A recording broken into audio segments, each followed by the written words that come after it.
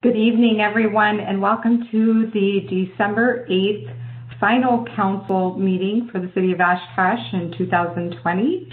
And we'll ask the clerk to please call the roll. Osby. Strolsey. Mulgrower. Here. Erickson. Here. Peschel. Ford.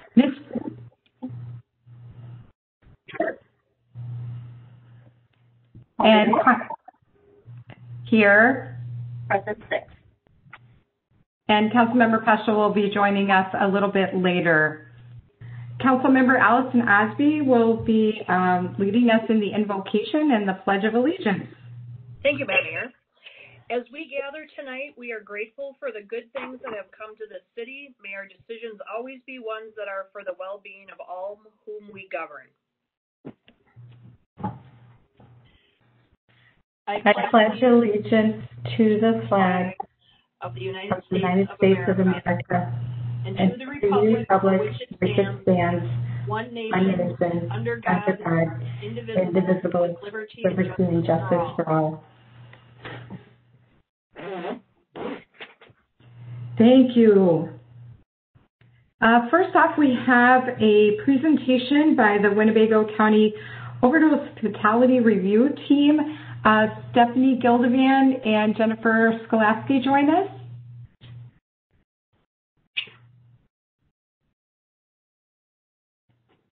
Hello. Good evening. Welcome. Wait until our presentation is shown.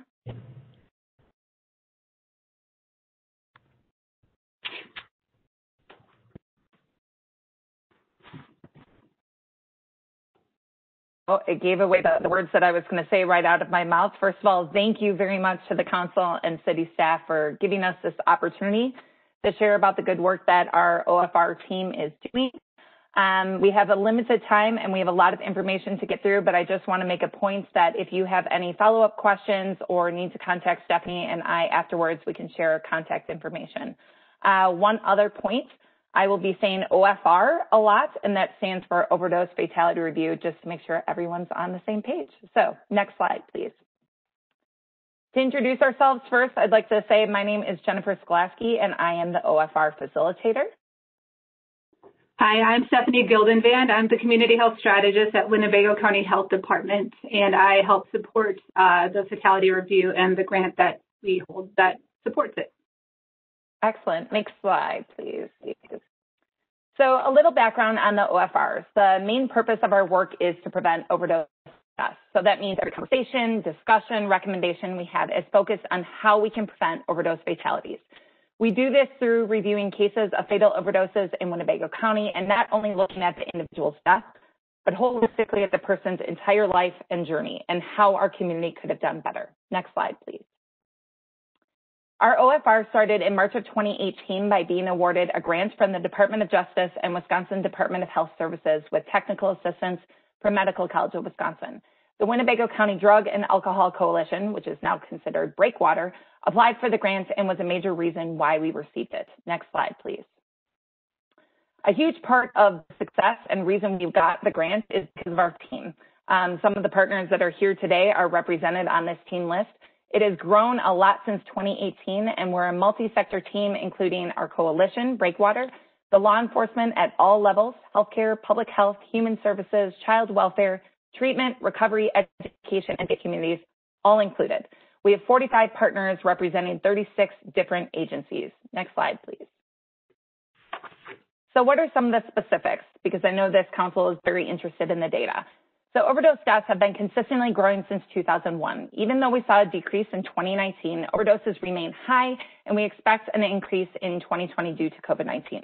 There's roughly a 6-month delay in finalization of cases based on the toxicology results, but also because the cases are becoming more complex.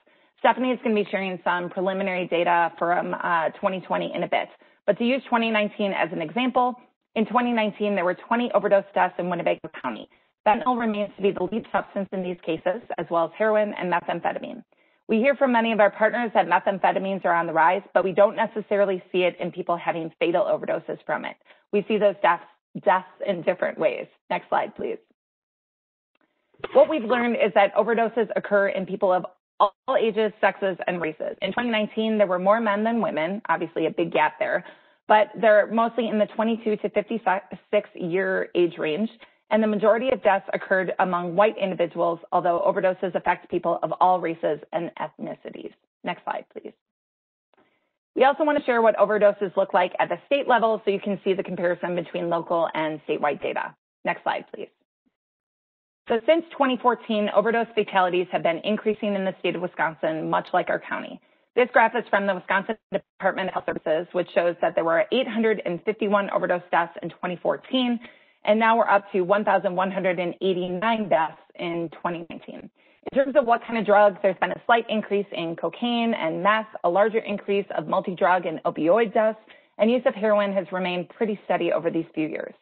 Most deaths recorded were multi-drug, which means more than one substance shows up in the toxicology report and cause of death for the individual. Most of the cases that we review are also multi-drug toxicity, meaning more than one drug. Next slide, please.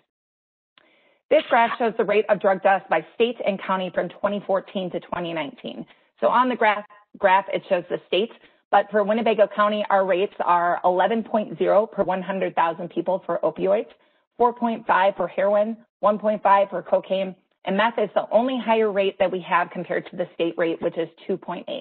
As a note, people are also overdosing on other things such as alcohol, over-the-counter medicines like loperamide, or better known as Imodium, cough syrup, aspirin, as well as other prescription medications that are not opioids and not tracked by this data system.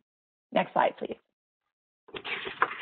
In terms of sex, based on this data, we see that more men are affected by overdose fatalities over women, even though men make up slightly less of the state population. It also breaks it up by substance, with heroin leading in the state again. Next slide, please. In terms of age, much like we showed for our county over the years, the highest rate of drug deaths from 2014 to 2019 occurred between the ages of 18 and 44 and 45 and 64, much like our local data. Stephanie is now going to go through the impact of this data on Winnebago County. So I first want to point out that a lot of what was just shared lives in an annual report that just came out from our OFR. So council members, you have this in your hands, but if people are out there and they're listening to this and they want to see this, it's on the Winnebago County Health Department's website. So if you Google Winnebago County OFR or Overdose Fatality Review, you'll get to that page, and then there'll be a link to this report where you can review it later. You can also share it with others. So we're really trying to get this report out for our community partners and other people that are impacted by substance use so that we can get the word out. Next slide, please. So what Jennifer had shared was a lot of overdose deaths. So I want to take a pause here and say overdose death is a real number that we can actually focus on and measure. Overdoses also occur, but sometimes they aren't reported, or Narcan is used and EMS is not called. So there's a lot more going on in our community than just overdose deaths. So while we're trying to prevent overdose deaths, we also want to prevent overdoses. We're also working to reduce and prevent substance use overall. All of these conditions have gone up due to COVID. Next slide, please. So one of the pieces that people in the area of substance use and mental health have been really trying to get in front of our community leaders is this idea of deaths of despair. So deaths of despair is not new, but it does indicate the trends that we're seeing with suicide attempts, suicide, and substance use increasing over the last decade. COVID has exacerbated all of this. So we'll take a look now at what that looks like for our own community. But if you want to learn more about deaths of despair, that's another thing that you can look into to understand the interconnected dynamic between mental health and substance use. Next slide, please. So we just got this data, I believe this past Friday. So you saw the data about 20 overdose deaths in Winnebago County for the year of 2019.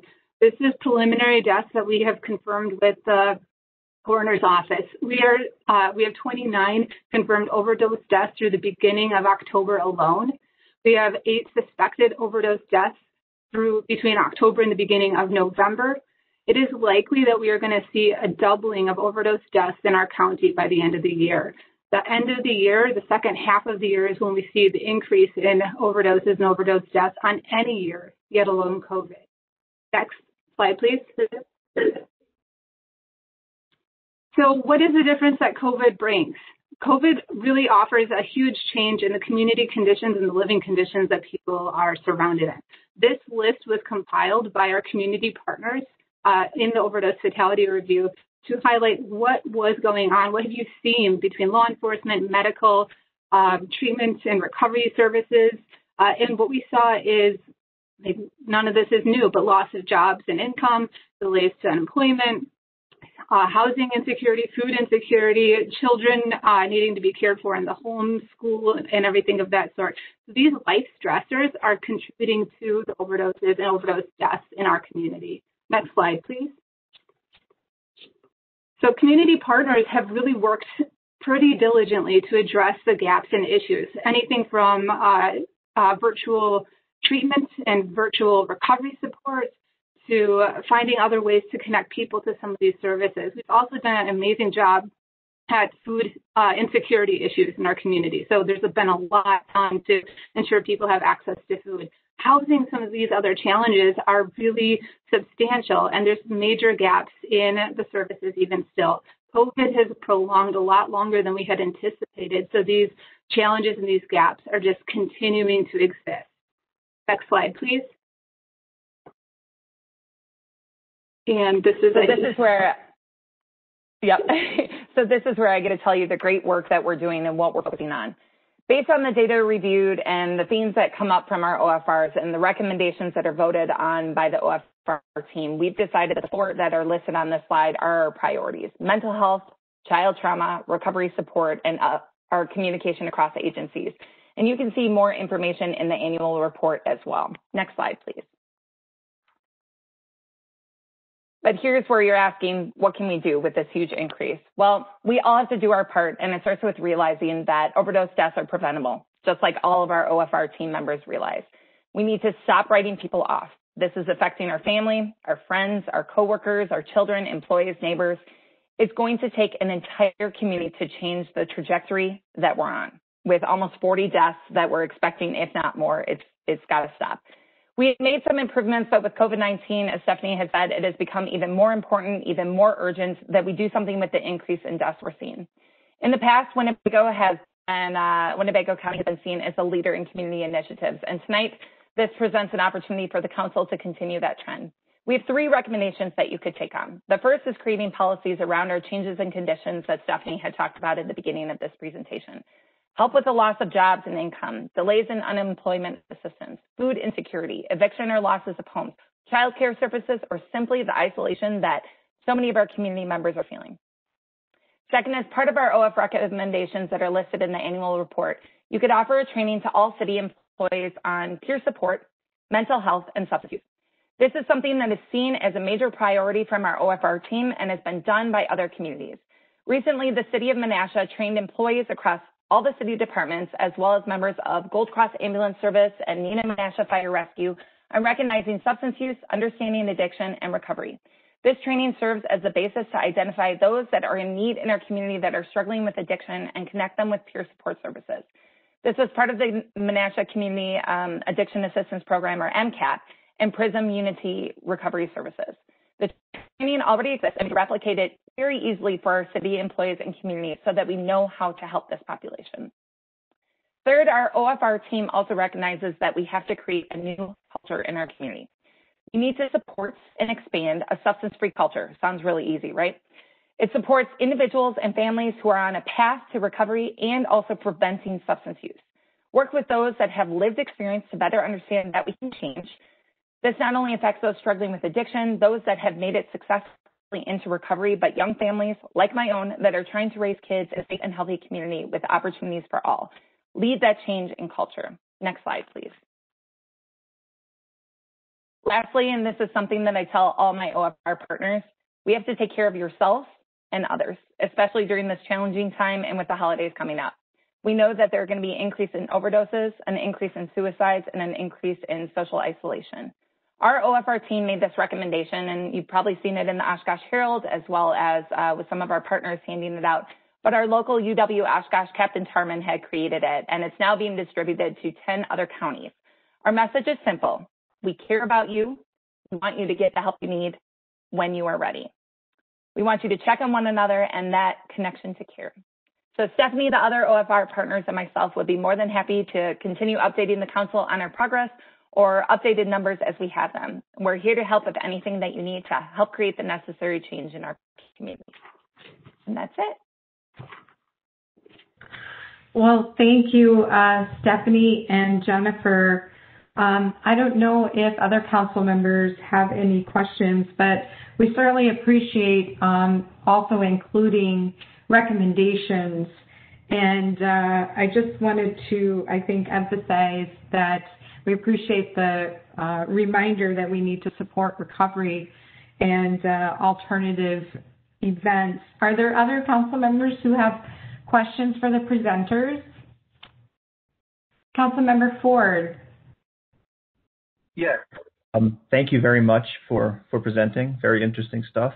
You mentioned Menasha. Could you share with us, you don't have, obviously you can't do it right now, but can you update us or follow up with us with specifics of what Menasha did for training and anything else that you've seen other cities do that perhaps we could emulate? That would be really helpful, I think, at least from my perspective, for us to take a policy path forward. We'd be glad to. All right. Other council member questions? Again, thank you so much for bringing this very important information to us at this level of detail and with data. And thank you again. I'm sure there will be follow-up exchanges. Thank you for the opportunity. Good evening. All right, then. Next we have citizen statements to council. I have one email that came, we have in our orange folder, virtual orange folder, one email, but I wanted to just check in with the clerk to see if there were others. I have an email regarding 20-47 from Dr. Tony Palmieri. Are there others, Pam? I have no citizen statements, but I do have citizens that want to speak to agenda items. Okay, why don't we start there then?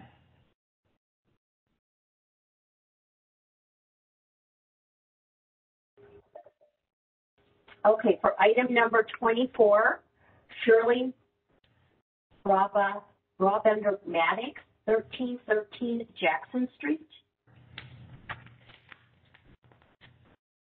Yes, welcome, Shirley.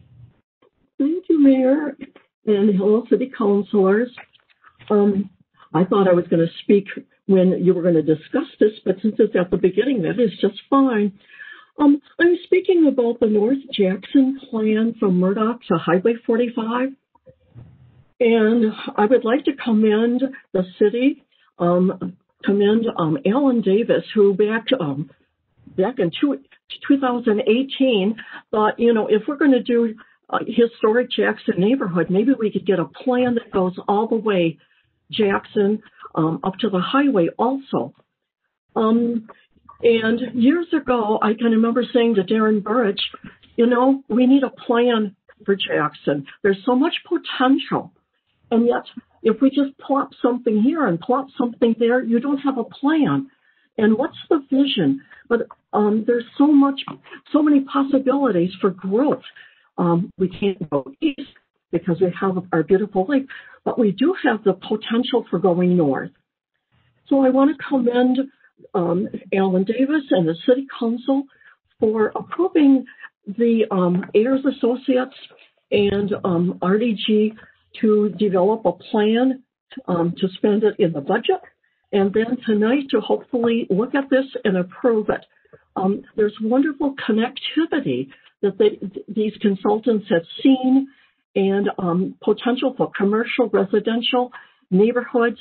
I just think it's a very thoughtful plan, and I would like to recommend that you accept this, and it will affect all the neighborhoods also in this area. And it's going to be a wonderful gateway from the north into the city. So thank you. Thank you. Who's next, Pam? Shirley would also like to speak to item number 25. Oh, okay, very good.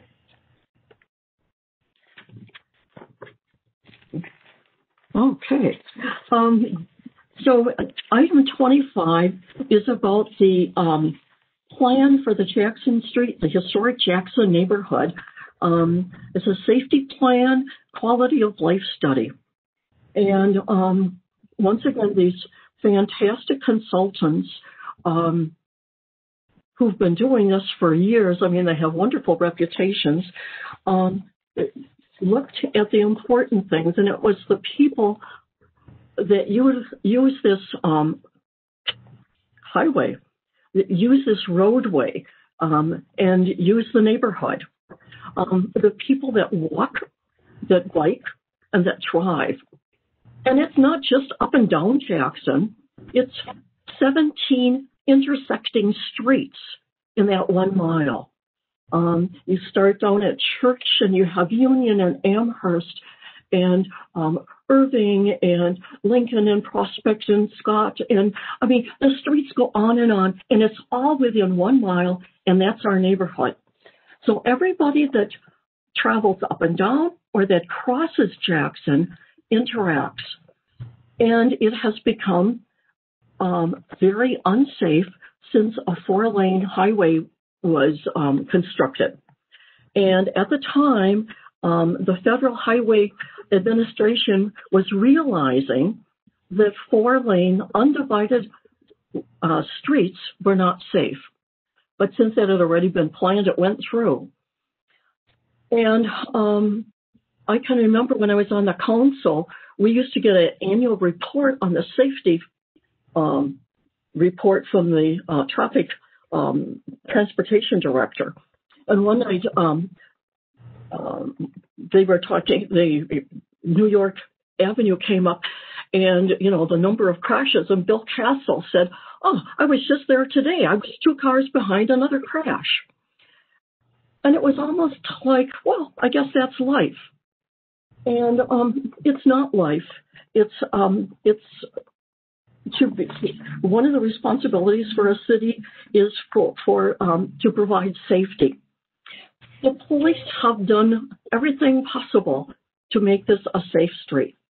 And just a police presence does not change the speed patterns or habits. Once the police is gone, it's like once the teacher turns her back, the spitballs continue.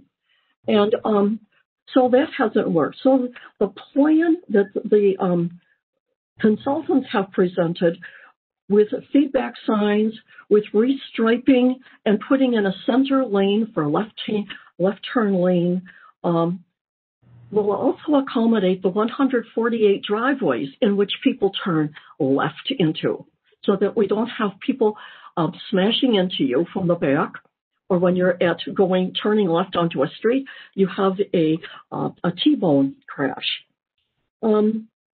So I think the consultants have included everything in this package to make this a safe neighborhood. It accommodates people that walk, bike, people on their motorized wheelchairs, drivers, and hopefully we can once again say that Jackson Street is a safe neighborhood and people will feel safe walking, biking, and driving on it. So I asked the City Council to recommend or to follow the recommendations of the Council and to incorporate this into one plan and one package. And if you need help with financing it, maybe we can figure out some way to do that too. Thank you. Thank you, Shirley.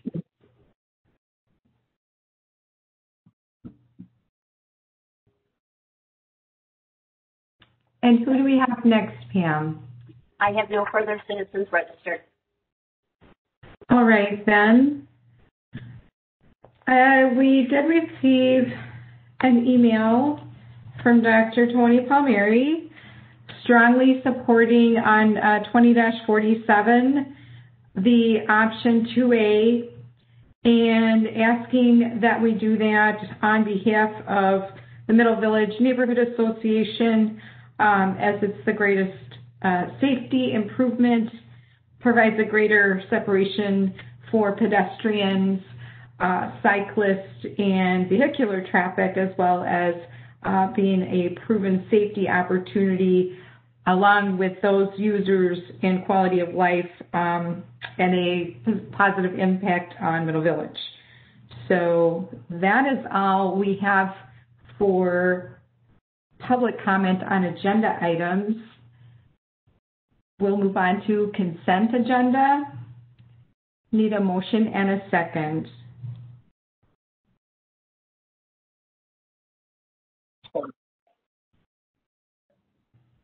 All right, Deputy Mayor Krause and Councilmember Ford. Discussion on consent agenda items.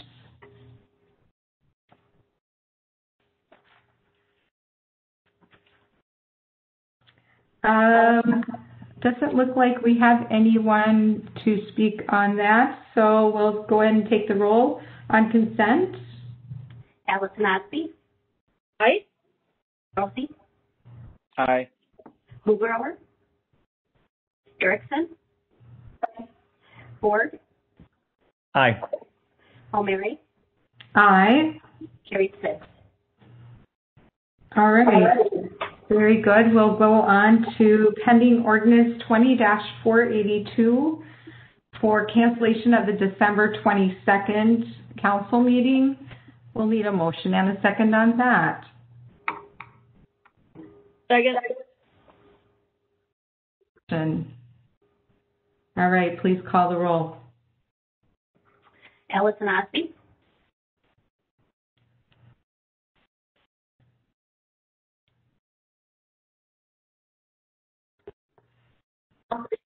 Aye. Mugrower. Erickson. Aye. Ford. Aye. O'Meary. Aye. Carried 6. All right, next we have a new ordinance. There will be no action tonight on this item. Ordinance 20-483 approves zone change from central mixed-use district with a planned development overlay to central mixed-use district at 500-502 North Main Street. Is Mr. Lyons or Mr. Davis here to just kind of give a brief summary of what that change involves, or?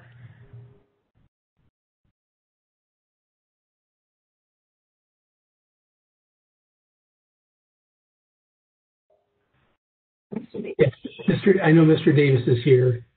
It takes me a while to turn all the buttons on when you can't find the cursor sometimes. Apologize for that.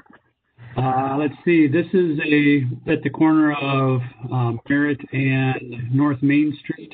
You recall the market had a Boys and Girls Club off-premise sign up, and that was the purpose of the PD. And Planning Commission and Council directed staff that when their temporary use was done, that we would rezone it back without any cost to the owner. And that's what we're doing. All right, thank you. And again, there's no action on that item, so we will move on to new resolutions. 20-484, approve general development plan and specific implementation plan for a commercial development at 1870 Oshkosh Avenue. Plan Commission recommends approval. Do I have a motion and a second? Councilmember Erickson and Councilmember Ford. Discussion? Again, Mr. Davis, do you want to share a little bit about 1870 Oshkosh Ave? Sure. This is on the north side of Oshkosh Ave, northwest corner. There at Keller. That used to be the Master Lube site. If people are familiar with that, Fox Communities Credit Union will be building a new building there at the corner, and it'll have a drive-through. There will not be any access to Oshkosh Ave or Keller. All their access will come off of Rath. And it meets and exceeds a lot of our architectural requirements. There's a lot of base standard modifications because it's a 3-frontage lot, so that makes it difficult to meet all the high standards we put on that corporate business park. And they've compensated by providing a lot more landscaping and building elevations to compensate for that. All right, very good. Any other discussion on this item? All right, please take the roll. Allison Ospey, Aye. Mugrower, Erickson,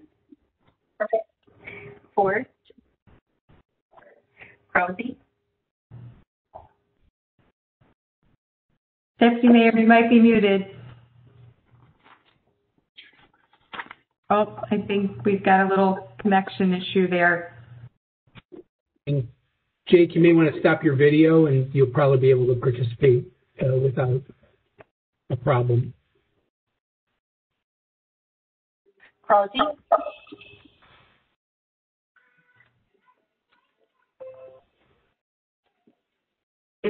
Aye. Oh, there he is. Okay. Palmieri, Aye. carried 6. All right, next resolution 20-480, I'm sorry. Yes, 485, approve general development plan and specific implementation plan for a multifamily development located at Logan Drive, west of Jackson Street. Again, Plan Commission recommends approval. A motion and a second, please.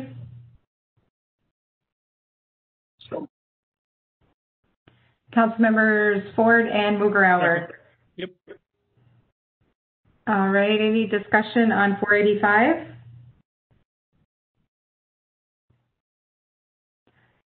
Seeing none, please take the roll. Allison Ospey, Krause, Mugrower, Erickson, Aye. Ford, Palmieri, Aye. carried 6. All right, next we're at 486, approve Envision North Jackson Plan. Plan Commission recommends approval. A motion and a second, please. Council members Erickson and Allison Ospey, I believe. Discussion? Any discussion on approving the Envision North Oshkosh Jackson plan? All right, please take the roll. Allison Ospey, Aye. Krause, Mugrower, Erickson, Ford, Aye. Palmieri, Aye. carried 6. And next we have 20-487. We did have someone speak earlier and an email on that item. I'll need a motion and a second for approving implementation plan for Jackson Street multimodal traffic study, safety and quality of life study.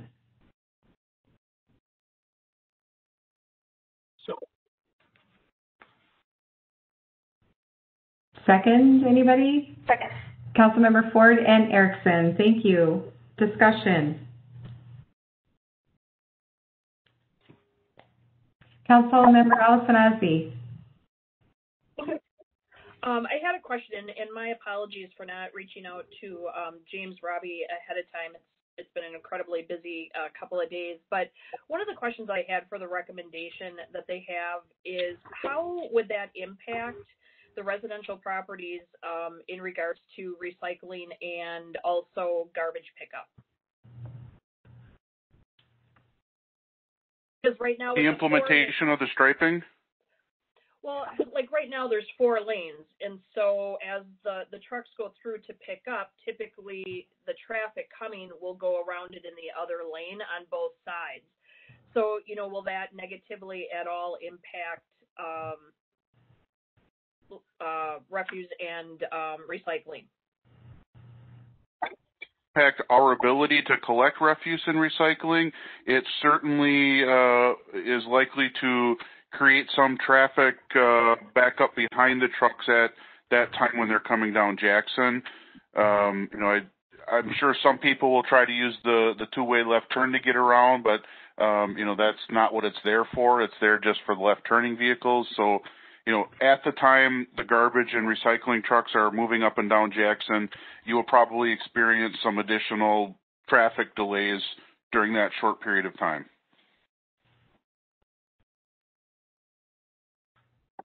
Great question. Other council discussion on 487? Councilmember Ford. A question. We need to specify an option here, correct, as a council?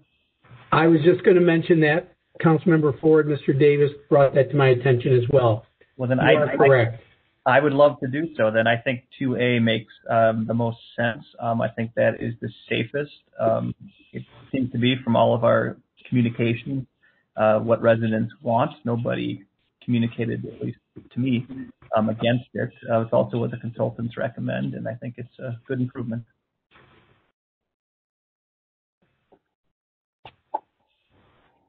Council discussion. Mr. Davis, I'm sorry, Councilmember Ellison-Asby. Actually, Madam Mayor, go ahead and ask that question because I just wanted to double check on a number of participants. Okay. Mr. Davis, just wondering if, I'm sorry, Mr. Rolla? Yeah, Madam Mayor, I guess I'd just consult with the city attorney. She drafted the resolution. Mr. Ford indicated he wanted to support 2A. Do we need a motion for 2A to have that introduced? So, Madam Mayor, I would suggest that you, I assume that was a motion, or Councilmember Ford will agree to that, and then get a second to have 2A as the option on the table for council to consider before you do the final vote on the full resolution. Ms. Lawrence, is that correct? In the resolution, we had just had a parenthesis that council needed to specify the selected alternate. So Councilmember Ford, are you offering a motion to support 2A? Yes. All right. Do we have a second? That was the second. All right then.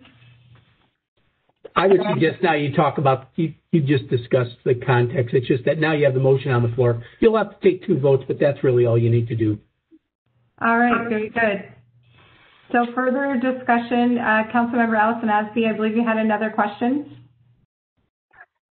Regarding this plan, and I thought I had read either in the contents that we had received or maybe it was in previous contents of actual, participation from the residents, because there are those that actually are owner occupied, and then there are a number of those that are rental properties as well.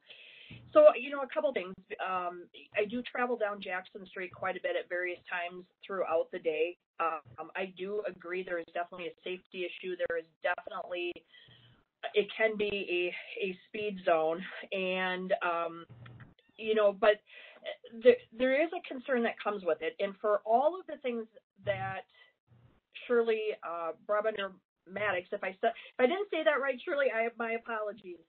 But there isn't one thing that I disagree with that Shirley said. What my concern is it is a truck route. And my concern is, and when I travel at various points of time of day, I see, large vehicles, whether they're court vehicles, private contractor like dump trucks, semi trucks, a number of things. And so one of the things with having the 4 lanes is there is visibility, and if people aren't paying attention when they stop, there is kind of that ability where people I've seen kind of go into the different lanes. And so what my question is there's a significant amount of traffic, and I think, there's something to be said that with narrowing it, is that going to push a lot of the traffic and even the bigger vehicle traffic somewhere else? But then are we creating a better safety issue here, but then we're pushing it somewhere else? Are we pushing it down Main Street? Are we pushing it on Algoma? And so those are some of the things that I'm concerned about, but I completely understand why there would be support for a 2A. The other question that I have is, and it is a little bit different scenario, because the road diet on Murdoch, I'm on the end that does have it. And it is very difficult to come in and out. The good news with that is that the majority of it is commercial versus, say, residential. But, how will this impact in the different times of day? And if there is a backup, will that, impact where then residents are going to have difficulty getting in and out of their driveways? And then of course, depending, I think it's, I had reached out to Allison Garner and she had thought the addition onto Merrill School, which is, 2 to 4 years down the road is a pro, for, potentially additional students, that we would have more safety standards, but on the flip side too, does that also create more traffic? And so for this one, I'm struggling because there's so many reasons to support it, and then there's so many things that I don't know that we can predict that would lead me to be hesitant to support it. So if staff has any, I guess, insight as to some of the concerns I have, I would greatly appreciate it. This is off, and maybe Mr. Collins could chime in. Regarding the truck traffic, we asked the consultants to put together the level of service that they are projecting with 2A. And for the most part, the traffic is served at the same level of service that exists today. So I don't think there's going to be a change that's going to push much traffic anywhere. We're thinking there would be some going to Main Street or Algoma like you suggested, but the model just doesn't show us that much as that happens. The other thing regarding the backing or the traffic trying to get in and out of the driveways of the residential properties, it's kind of counterintuitive to me in that the consultants explain that when you have that center turn lane, people learn to use that for their maneuvering out of the residential properties. And maybe Collins can explain that better because I'm not a traffic person when it comes to that. But they said that should actually improve the situation that they have right now. And then I think the last item that I'd talk about timing is that in 2022, we're going to be reconstructing Algoma. Once that's done, then we have a better sense of what this impact is going to be on the transportation system. And then we'll be able to make any changes that we might need. And the nice thing about the restriping is that if we discover in 3 or 4 years, we can restripe it back to what it is today, because we're not pouring any concrete or we're not doing anything significant in the street. So if it turns out this doesn't work or it creates bad impacts, we could reverse it. Did I hit the highlights of what we've heard so far?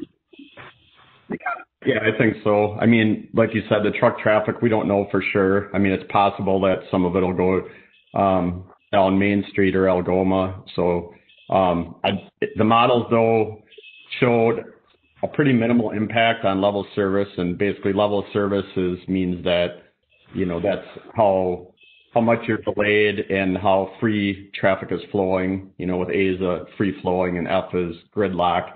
And they showed that with or without the road reconfiguration or road diet, that traffic would still function at an acceptable level and there'd be very minimal impact.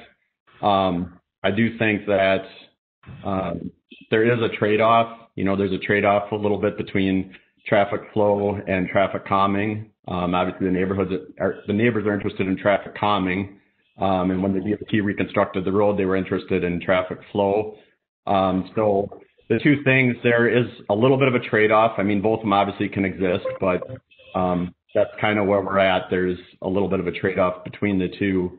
But as far as getting in and out of the driveways, basically you can use that center left turn lane as refuge. So if you need to get in your driveway, you can kind of wait that if you're turning left in your driveway, that is, which would be the more of the concern, you could get into that center left turn lane and you'd only be crossing one lane of traffic versus two. And then if you were trying to get out of your driveway and see turning right won't be as big of an issue as turning left. But if you're turning left out of your driveway, you also could get into that shared left turn lane and use that as a merge lane to then get into traffic. So. Yeah, I would, Madam Mayor, if I might, to add to that, I'm going to put Councilmember Rugrauer on the spot a little bit because he had asked Mr. Collins a question today, and I think you were kind of trying to get to that Councilmember Mugrauer, in terms of the volume, because 9th Avenue, we did the same thing, and that is a residential street as well.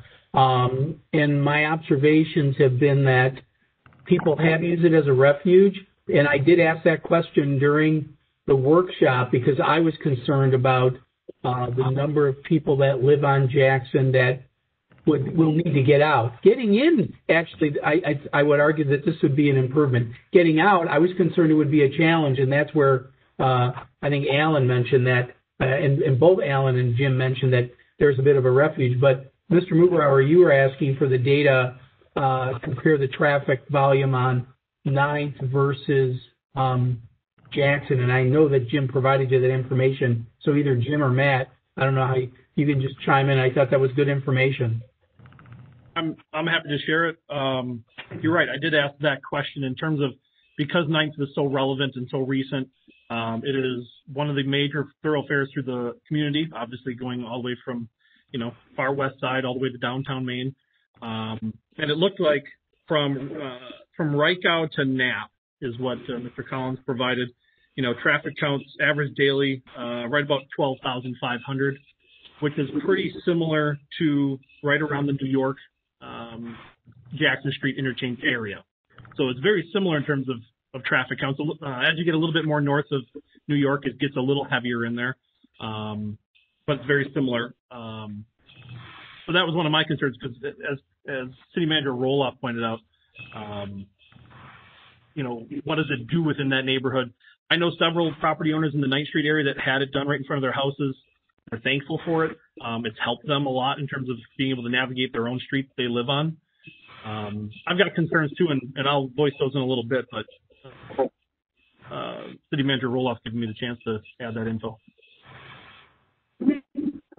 Thank you for those comments. Mr. Davis, I had asked you earlier about the discussions regarding the Merrill School draft plans for addressing that, and I think you were able to obtain an image to share with council of what their tentative plan is in terms of routing for pickup drop-off.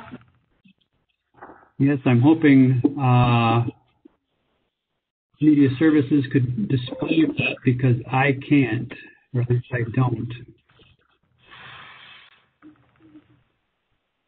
Tony, are you able to share that? Which attachment is that? I'm afraid it went to Jake Tim, so let me... Is it that picture? Yes. Okay. Just a minute, I'll share that up. So there were a couple of folks who had emailed or called that had concerns about whether the timing would allow for readdressing or revisiting, I should say, with regard to it. But it looks like their tentative plans, this would not, according to the consultants, be an issue. Is that accurate? That was my understanding when we were able to, the school district could share this concept plan with us that we shared with the consultant. And based on the drop-offs, the pickups, and the traffic for parents and staff, they didn't see there would be an incident on Jackson Street that would take the recommendation.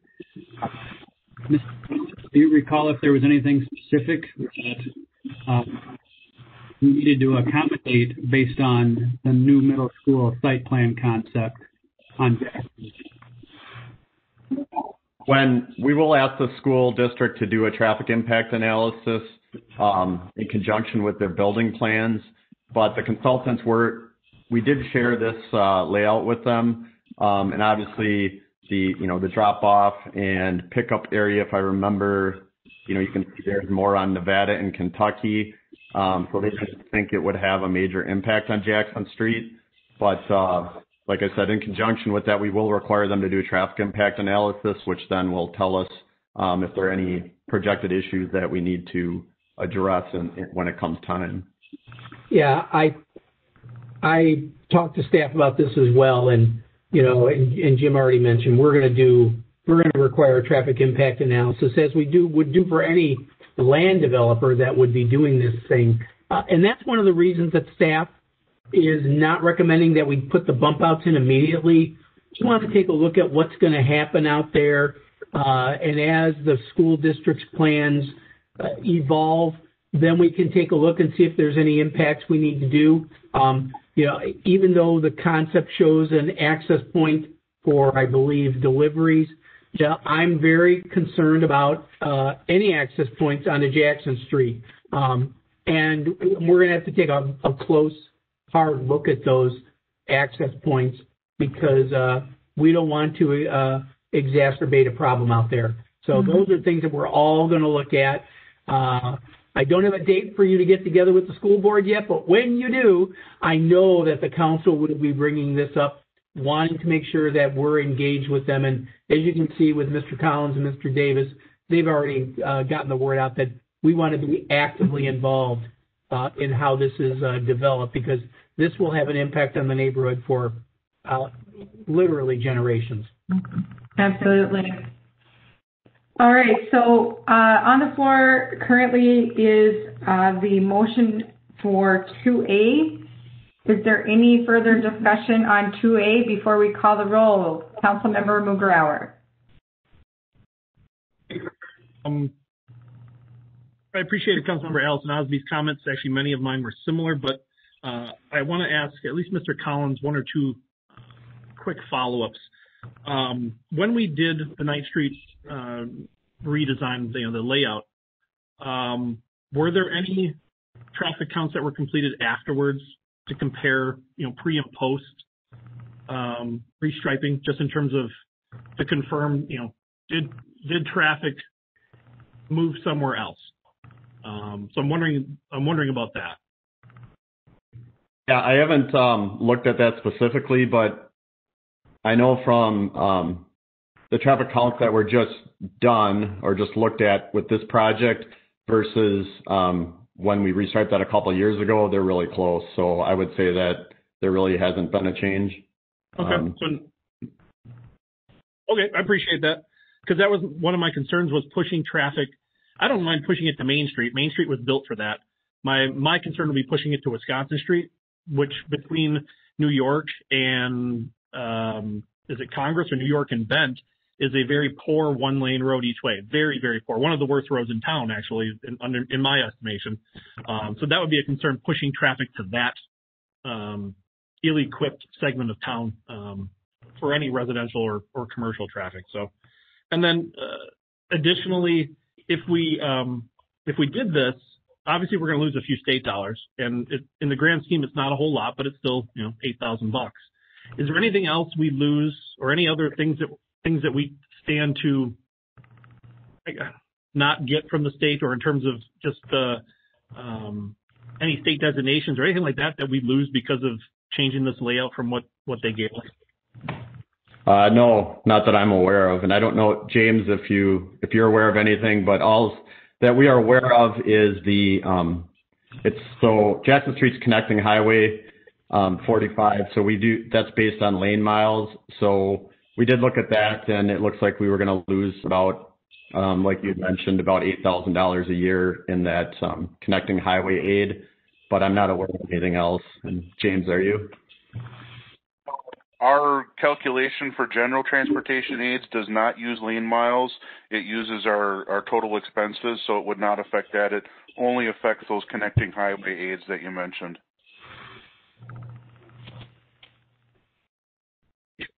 Thank you. Councilmember Allison Osby.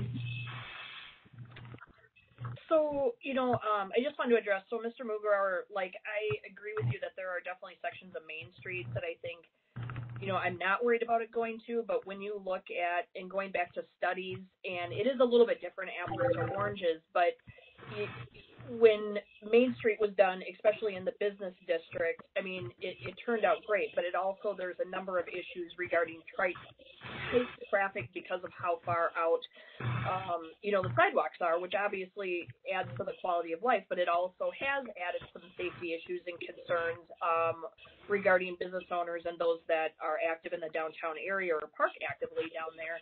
So that's, my concern to shove those, would the vehicles go down there? And then, of course, there is Wisconsin Street as well. And I think the other thing with it, and again, there's just as many reasons to do it as, in my mind, in some ways not to do it. Probably one of my biggest concerns is that I am incredibly shocked and surprised that we haven't had more public comment on such an important route. And so my question is, in regards to timing, is it seems as if ever since we went virtual and all virtual, we have had less and less and less community participation. We virtually at times have had nobody participate, not even when, we were doing kind of the study. So how many people actually are really truly aware that we're doing this on a major thoroughfare, and is the timing correct, or is this something more to visit when we're kind of a little bit more back to normal? And maybe it's just coincidence, but my experience has just been that we've had some significant issues come up and just not a lot of feedback from the community. And what I wonder, is it this COVID and virtual environment? And is that a concern for any other council member?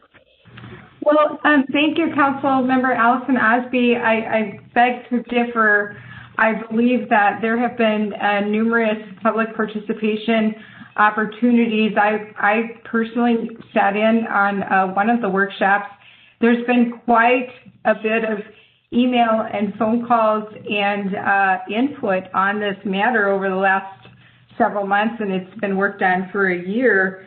And we've had, I believe, at least in my email inbox, significantly more public input, and then folks, making contact and being more aware. But I respect the fact that, you have those concerns. Do other council members have concerns that there's not been enough time or input? And just to clarify, I'm not saying enough time. I'm just more concerned about the community input. And I haven't seen the phone calls or emails that you may have, Madam Mayor. Oh, okay. Sure. Councilmember Mugrauer. It was a concern of mine as well, in terms of just involvement and making sure that it's not just, I'm gonna put it real blunt, it's not just the neighborhood association that's pushing this or receiving this, that everyone has a fair shake in terms of just participating in the process. I appreciate all the neighborhood associations we have and what they do. I've stated that on numerous occasions. I love the work because they stick up for their small segments of the community and try to reflect good things upon the larger community. I wonder about the downtown bid and things like that. In terms of timing, there's nothing that says we have to approve this tonight.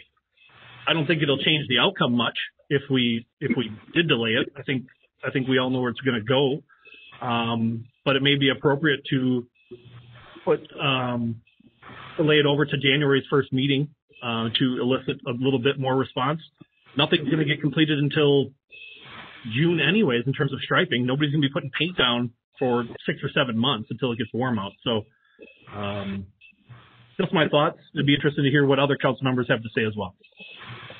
Well, and I'd just like to say that this was more than one neighborhood association that weighed in on this. There were actually 4 that I heard from. Of course, those that were most directed were Jackson Street, historic Jackson Street. But we heard from the Midtown Neighborhood Association members, or at least I did via email. And as was noted earlier, Middle Village, and I believe someone from Menominee South, or it could have been Menominee North. I don't recall, but I think that I'll be supporting 2A. We have said to the community that we're building strong neighborhoods, and this supports strong neighborhoods. This supports public health, safety, and welfare for all users of that roadway, in addition to vehicular traffic, cyclists, pedestrians. It's also, as many people know, throughway for university, and so I'll be supporting 2A and supporting strong neighborhoods in that regard. Councilmember Erickson, and then Deputy Mayor Krause. I just wanted to add that I did attend, I think, all 3 public input sessions on this plan, and I was really impressed by the turnout for all of them. I think the last session went virtual and still I thought had a decent turnout. I don't know, the percentage of attendees who are from neighborhood associations, but I would say as a new council member, I'm impressed at kind of the process that this plan went through and how much input there was kind of before this meeting. So. Deputy Mayor Krause. I think this has been a hazard for years on Jackson. I think the neighborhoods have talked about that it's 4-lane speed track,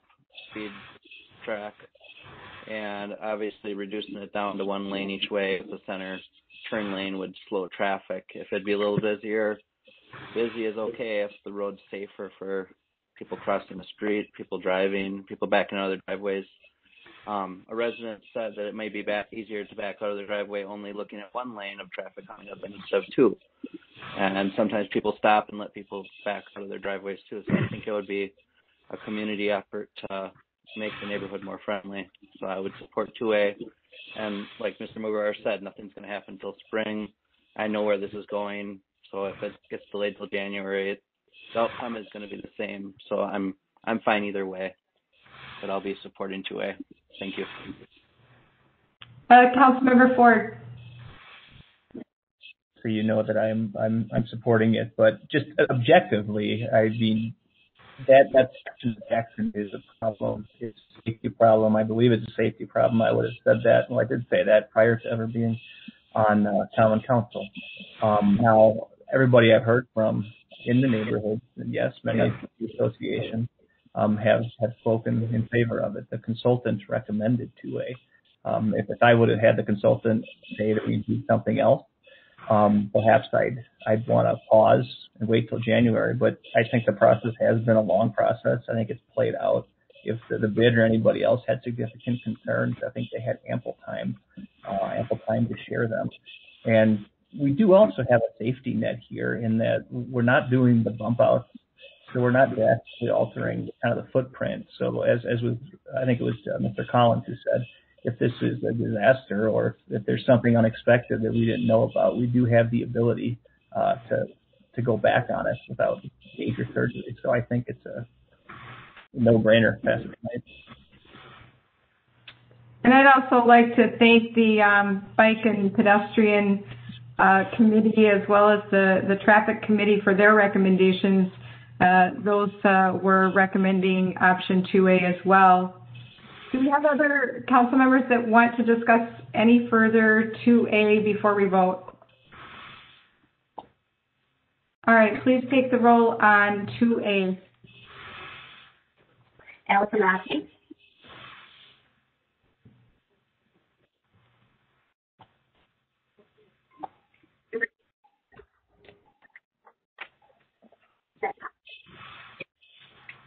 Thank you. Krause. Aye. Mugrower. Richard. Ford. Aye. O'Leary.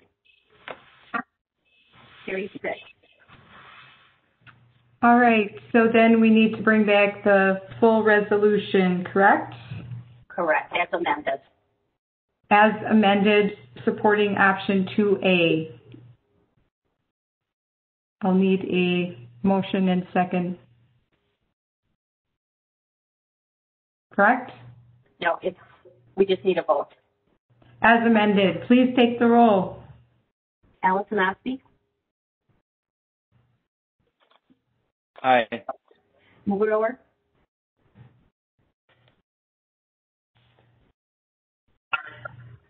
Erickson. Aye. Ford. O'Meary. Aye. Carrie 6. Thank you. And moving on to resolution 20-488, approve conditional use permit to make a legal use under the previous ordinance a legal conforming use at 3849 to 3851 and 3850 and 3852 Parkview Court. Planning Commission recommends approval. I'll take a motion and a second. So moved. Second. And Deputy Mayor Krause. And any discussion on 488? Seeing none, please call the roll. Allison Ospey. Krause. Aye. Mugrower. Aye. Erickson. Ford. Aye. O'Meary. Aye. Carried 6. All right, next is Resolution 20-489, approve agreement with Greater Oshkosh Economic Development Corporation for economic development services, $105,000. Take a motion on that. Councilmember Mugrower and Erickson. All right, discussion on 489. And is Mr. White here also? I don't believe he is, but Mr. Davis negotiated this agreement with him. Okay. Discussion on 489. All right. Councilmember Mugrower. No, just brief comments. Go EDC and under Jason White's direction has done great things for this community. Fully supportive of that continued relationship, and thankful for their help in getting out those loan dollars during the COVID pandemic that we've been going under, moving fast and trying to do all they can to help businesses in this community. So appreciate the efforts on their part, and glad that we get to keep partnering with them for a few more years. Okay. Councilmember Allison Ospey, did you have something? With Mr. Mugrower, very appreciative, and I have to say my experience with Greater Oshkosh Economic Development Corp with Jason White and the staff that he has had, certainly whenever there's been inquiries in the community, whether it's folks from outside or within, that Jason and his staff have always been very prompt in reaching out to them and also encouraging them, and if they can't help them, have certainly directed them in a manner that would hopefully help. So always appreciate their effort, and this is always a worthwhile spending of our dollars. Thank you. And I believe I was asking City Manager when we were reviewing this the other day, perhaps Mr. Davis, you can speak to this. In that agreement with Go EDC, do we have specific requests in there for supporting the minority and women-owned business creation, entrepreneurship that was spoken of, I believe, at a presentation last year that was asked about? I would say the agreement specifically says they need to work with us on any of the economic development priorities we would have in the city. I don't think it specifically calls out disadvantaged or minority businesses, but I can tell you they've already used the Capital Catalyst and other funds that we've had to help minority businesses throughout the community. We're exploring different ways to help with more entrepreneurship with minorities. They've applied for Capital Catalyst number 3. We're hoping we get that funded in the next few months, as well as any other activities that we're looking at for COVID recovery. A lot of those are disadvantaged businesses that are in the hospitality and tourism industry. So they've spent a lot of time helping existing businesses through their business retention, and their plans for entrepreneurship would include not only minority and disadvantaged, but other businesses as well. A lot of them happen to be minority and business enterprises. And I would add, based on the conversation I had with the mayor, that I've had discussions as a member of the executive committee for GoEDC and what we do next with the funds that we set aside for loans for COVID response. The demand has not been overwhelming. It's been good, but not overwhelming. And there may be some opportunities for us to take a look at some of those funds and repurpose them into loan programs that may be more targeted. And we could certainly look at minority, women, disadvantaged business enterprises. As Alan talks about, we've already done in some of those loans, but maybe repurpose them to draw attention to the fact that we do want to support more minority women business enterprises. And I believe that I believe it was a discussion maybe with someone at WEDC about including focus too on veteran-owned businesses as well. And I think that they have supported some veteran-owned businesses as well. All right. They have. Okay, good. All right, please take the roll on 489. Allison Osby. Aye. Rousey. Muglauer. Aye. Erickson. Ford. Aye. O'Meary. Aye. Carried 6. All right, next, 20-490, approve amendment to transportation agreement with Oshkosh Area School District for student transportation. We'll take a motion and a second, and I do see that Councilmember Peschel has joined us. Thank you. Pam, you could. All right. Looks like we have a motion and a second from Councilmembers Mugrauer, and I'm sorry I didn't catch the other.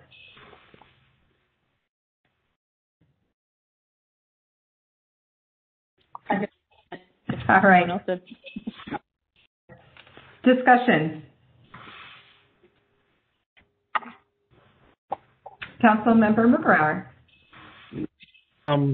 Just brief. I appreciate City Manager Roloff and City Attorney Lawrenson working on this with the school district staff and school district office to get this to us in a timely fashion. Appreciate their willingness to amend the agreement that we have, and looking forward to adding a third year onto this to really fulfill the intent that we all had, which was to try to figure out if this is a true need and figure out true costs. So appreciate all the effort on this one, and of course I'll be supporting it.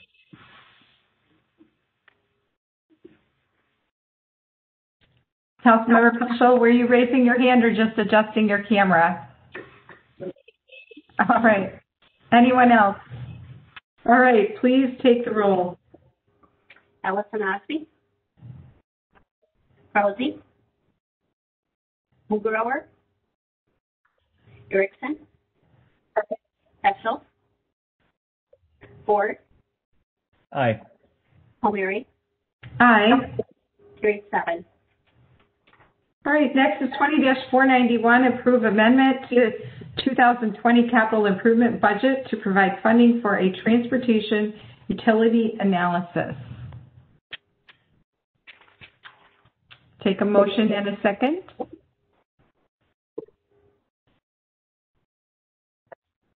Councilmember Mugrauer, Deputy Mayor Krause, and discussion.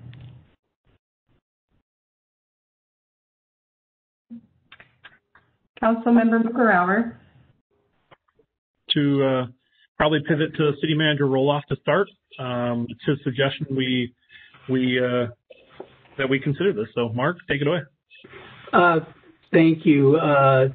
Actually, staff today had a meeting with several members from the league, who the league put together, who have been working on these potential transportation utility fee options. So it was a great opportunity. The timing was perfect to have this discussion. Council had delayed moving forward with something like this, waiting to see what Janesville was going to do, and we heard from Janesville. And while they have a report that's been prepared by this same group that we're going to, after council approves this, we'll sign the agreement. But R.A. Smith, along with Ellers, our financial consultant, have worked together to produce a report for the city of Janesville and numerous other communities to work on this. The Janesville Council is not going to take it up till January, but the belief that we've talked about among staff, and Mr. Van Gompel and Mr. Robbie are both here to add any commentary that they may have. But for us to truly be able to talk to our community, particularly our business community that had concerns with the proposal that council turned down last year, we need to give them a better idea of what this would look like, to give them the ability, even in disagreement, to know exactly what they're disagreeing with. I think city attorney has pointed out on numerous occasions through her analysis, and she repeated it today with the lead group, that everything that we've read says that the traffic-based fee is the most legally defensible. And that was the issue that we took up with the committee that had addressed it last year. And for us to do this, what we're suggesting for this action item, we don't have the funding specifically identified for this. This council action would give us that funding.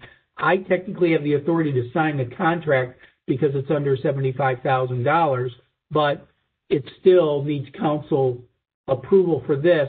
And of course, I want to know that you're on board with us proceeding this way. I think this is the way to go for us to be able to truly look at this. Every community is doing this for a different reason. Janesville already has a vehicle registration fee / wheel tax, pick your wording. Other communities just want to add it for maintenance. Others are looking to get rid of special assessments like us. Others are trying to avoid going to special assessments like us. Several of them attended the league conference back in 2019, at which we sort of did a little autopsy on our experience with this. And, the experience we went through, other communities don't want to go through. And so they're looking at these same types of analyses. And we're getting some efficiencies that I think Mr. Robbie can talk to in terms of, because R.A. Smith and Ellers are doing this for several municipalities, but to dig deep into our data, they need to spend a little time. James, I'm sorry, go ahead. James or Russ, if you've got any additional comments. No, I think one thing that I would like to add, when we were talking about this probably a year and a half ago, we did talk about doing a trip generation-based analysis. And at that time, I recommended not going down that road because I believed it was going to be very time-consuming and very costly. Since that time, with everything that we've seen transpire and in communication with the consultants, I've realized that it's not as time-consuming or as costly as I had thought a year and a half ago. And that's why in consultation with the city manager and finance director, we think this is the right avenue for us to proceed down, to be able to provide you, the council, with enough information to ultimately make a decision. Mr. Agampo? No? Okay. So just to be clear then, this would only cover the kind of trip generation type modeling. This does not, or does it also include an analysis regarding potential inclusion of a vehicle registration fee or just that trip generation modeling? This is just the trip generation modeling because that's what R.A. Smith would be doing. The council didn't specifically request that. I know you and I have had probably so many discussions on that possibility that, that has not been directly discussed with council. The committee did address hybrid approaches. After listening to Janesville today, I'll probably need to talk to you about what their thoughts are. They're trying to get rid of it. And when they talk about wanting to get rid of it, they do refer to it as a wheel tax, even though they know it's technically a fee. There's pros and cons. It was fascinating to listen to their real experience with a registration fee and the inherent flaws with it that the committee that Mr. Mugrauer, Ms. Allison Osby, and Mr. Ford, at one time or another, you were all in the committee that was kicking this around. There are imperfections there, but that's not to say we aren't going to look at it. That's not in R.H. Smith's wheelhouse. That would be back with us. Russ, I think it would be finance. Don't you think? If we wanted to go to any type of hybrid, obviously that's a council decision, and we can certainly pull those numbers together, and we can get go back as a rec. I'm sorry, Mr. Van Gompel, we're losing you. You may want to take up the video. All right.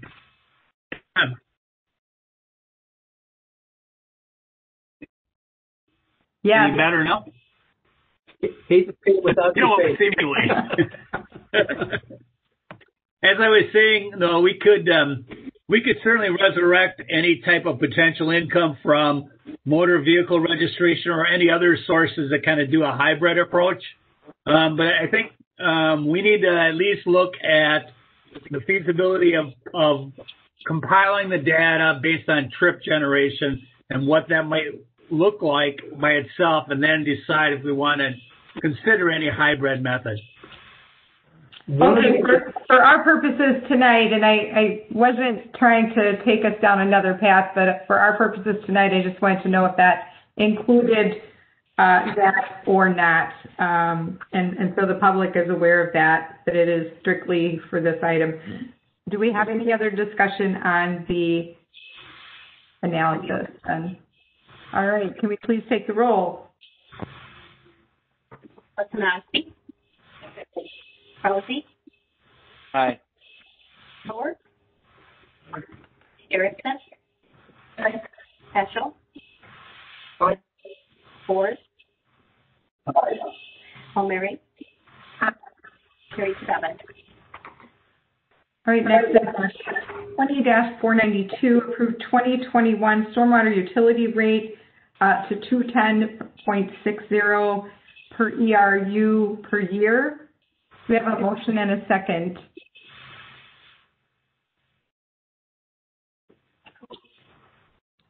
Deputy Mayor Krause and Councilmember Ford. Discussion.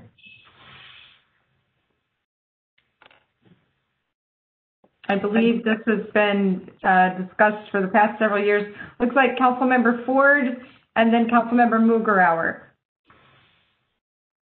I just want to confirm with city staff so the public hears it that this increase is needed to fund what we had approved in our CIP, correct? That is correct. Thank you. Councilmember Mugrauer. For the public at home, this is not a fun approval. It's not something we want to do ever, but it's absolutely necessary in terms of maintaining and improving the investments that we've made. So maintaining those and improving upon the infrastructure we have. As Councilmember Ford asked and got confirmed, council goes through these deliberations every budget cycle. We approved the projects. Now it's time to find a way to pay for them.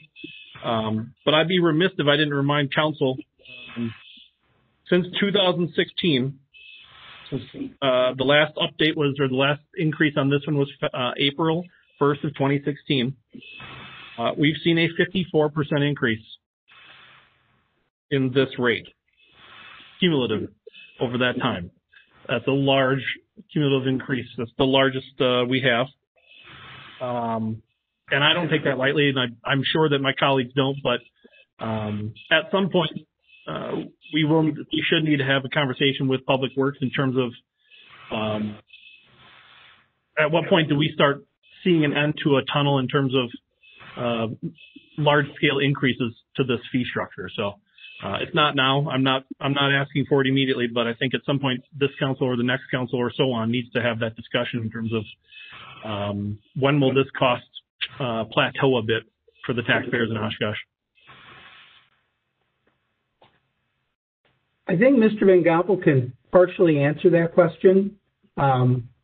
I would draw your attention to page 244 in the agenda packet, and this was probably brushed over a little bit when we presented this back in, what was it, August or September. But I think the answer to your question is, in short, 2027. And the reason for that, and Russ, I think you talked to the mayor about this as well. And, we've been borrowing for a lot of these projects since I've been here. I took over immediately in the aftermath of the terrible floods we had in June of 2008. And we have these projects on our docket as they're in this presentation here in your agenda packet. Those had been there, but we weren't moving the needle. And so unfortunately, from a financial standpoint, we've started to move the needle. And these borrowings are typically 20 years.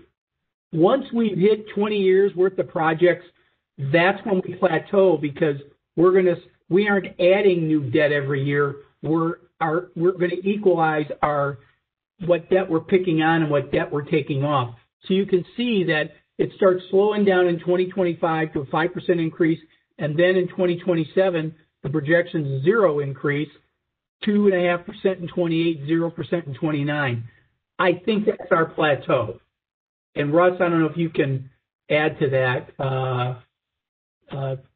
comment, because that's what stuck out with me, and I was glad that the mayor asked that question, because I believe you were asked that by Chamber of Commerce. Yes, that's correct. And thank you, Mr. Van Gompel, for sharing that, and City Manager. As you know, I think we've all been feeling that pain on those monthly utility bills. Certainly, I don't think anybody would like to repeat, what we experienced in 2008 and what some of our surrounding communities have. So appreciate the forecasting of when we can start to see a little bit of possible leveling out. And thanks to Councilmember Mugrauer for bringing that up. Madam Mayor. Councilmember Allison Osby. I'm sorry. Did I hear somebody else? Yes, this is Finance Director Van Gompel. Oh, yes. Just to kind of touch on both of your comments, we take this very serious, and this is nothing that we're trying to reach and grab for. This is, as we said, this is all based on our investment in capital projects and what we have lined up, what we've done in the past, and the debt to pay that off, and then what we have coming up in the horizon. So this is all based on projects that are identified specifically for stormwater management. And we have Ellers come in and take a look at what we really need to do to keep this funding viable for the projects that we have coming forward. So it is a very serious responsibility, and I want the public to be certain that we take this obligation very seriously and look at trying to minimize the necessity to have increases. And to Russ's point, I would draw your attention to page 238, which shows all the projects we have identified for the entire decade of the 20s. And it just shows there are so many projects. And I think I had James put in the memo, we developed a 35-year plan back in 2006, 2007. James, isn't that about right? That was right about the time you joined us, right? And we were working on the development when I joined the city, and I think we were just kind of getting ready to present it at the time you joined us. So we have a 35-year plan that we're about 12 years in. So we're about a third of the way in. But you can see that, the next decade, there are a lot of projects we have. And some of them are, relatively small. But every year we've got a $2 or $3 million project that we're adding on. Now, as time goes on, some of those will slow down a little bit. But, I could read off all of them, but I would just, it wouldn't be good to put on the screen because it's very small type. But we've got projects identified through the rest of this decade. And That's what these increases are going towards. We could slow down the growth of the rate. All you got to do is go to that page and take away projects. I'm not going to recommend that. I remember when I first got here, the newspaper jokingly said I had an easy job because I had a mandate that the public was now behind. We needed to get stormwater addressed, and we've pushed a lot of projects through, but we're not done. And I look at what's going on in Green Bay, and they have been ignoring it like we had been ignoring it. And you hear it all the time about the flooding on the east side of Green Bay because they don't have any of these types of projects that we've started to do. We're lucky that we've had some good years. Mother Nature's been kind to us, knock on wood, but we still have many more projects in our largest, Sawyer Creek, but all the way through the city. And you can read through that list. This isn't just Sawyer Creek. This isn't just one area of the north side. This is all over the city. And this is the list, Madam Mayor, that I think Russ or James are bringing with you to talk to the chamber about, so they understand this is about these projects. Councilmember Allison Osby. Mark touched on a number of points, was just, adding a little bit of historical perspective, because infrastructure was something that had been delayed for a lot of decades, not, I would say, in the last 10 to 15 years, but certainly going back. And, so when I moved into town, 23 years ago, the thing that everybody talked about was, the flooding that they were experiencing. And I agree with Mr. Lubauer. Obviously, it's an over 50% increase, from 2016. And it is a big deal. And it is a lot to a lot of folks that are experiencing a number of other fees. But on the flip side, in some ways it is a bit incremental compared to what we were seeing in the past before we were dealing with the issues. I mean, it wasn't just even like one solid torrential rain. It was if we had a wet season, or and sometimes in retrospect, it wasn't even that much rain. And you would hear about folks that flood insurance was not part of their, or flooding was not a part of their homeowner's insurance or their renter's insurance. And then, they were out significant amounts of money. So we've come a long ways, and again, we don't ever want history to repeat itself. So we are going to have to make these investments in infrastructure, and then even moving forward when it levels out, we just want to make sure we keep up with it so that we don't fall back like we were, when, as Mr. Roloff said, when he came on, and then, we're borrowing really more than the public is comfortable with. Thank you. And I guess I just wanted to follow up with Mr. Robbie. I don't know how many folks out there are aware that they can apply for stormwater credits based on green infrastructure, and that Mr. Robbie, obviously this is not necessarily a 7%, offset, but do you have a rough idea of how many folks have taken advantage of that? And, just a reminder to, instruct on how they can access those applications for stormwater credits? Numbers at my fingertips for the number of credits that have been issued. I can say that at the time the policy, in particular the residential policy, was approved, there was a big push, and a lot of people did apply. Since that time, it certainly has dwindled. The application materials and the manuals for the stormwater utility credit applications are all available on the stormwater page of the city's website. And, the manuals are there, the instructions are there, the applicability requirements, those are all there in those documents. But it's a reminder to do more promo. Thank you. Yes. And I know Sustainability Advisory Board last night just had a presentation by some UW Oshkosh students, and they gave some very specific recommendations for our sustainability website. So perhaps that'll be an opportunity on Hot Topics, I believe, Tony mentioned that we can connect them with how to find that information a little more readily. Would appreciate that. All right, any other discussion? Please take the roll. Allison Osby. Rousey. Mugrower. Erickson. Aye. Heschel. Ford. Palmieri. Aye. Carried 7. All right, next is 20-493, approved fee schedule for sewer use charges. Do we have a motion and a second, please?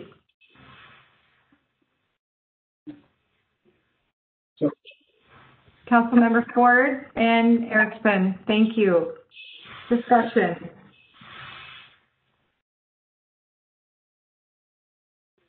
Seeing none, please. Oh, I'm sorry. Did I miss somebody? All right. Please take the roll. Allison Osby. Rousey. Aye. Mugrower. Erickson. Heschel. Aye. Ford. Aye. Palmieri. Carried 7. All right. Moving on to 20-494.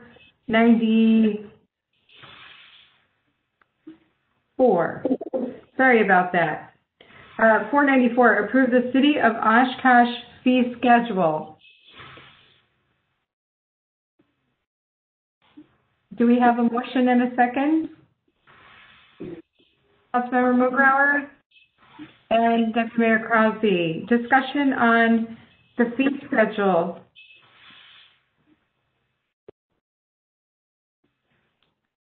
Councilmember Mugrower. Appreciate finance putting this together.